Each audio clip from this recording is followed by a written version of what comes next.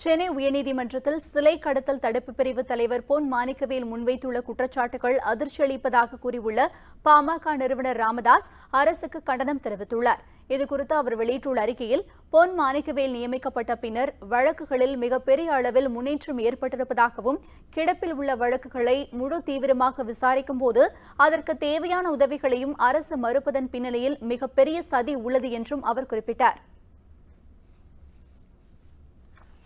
சிலை கடத்தல் குறித்த வழக்குகளில் குறிப்பிடத்தக்க அளவில் முன்னேற்றம் ஏற்பட்டுள்ள நிலையில் அதை தமிழக அரசு பாராட்டியிருக்க வேண்டும்.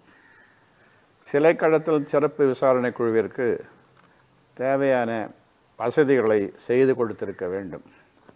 மாறாக விசாரணை குழுவின் அதிகாரிகளை அதன் தலைவருக்கும் இவ்வழக்கை கண்காணிக்கும் நீதிமன்றத்திற்கும் தெரியாமல் ஆட்சியாளர்கள் மாற்றுகிறார்கள் என்றால் அதற்கான நோக்கம் நிச்சயம் நல்லதாக இருக்க முடியாது என்பதுதான் உண்மை.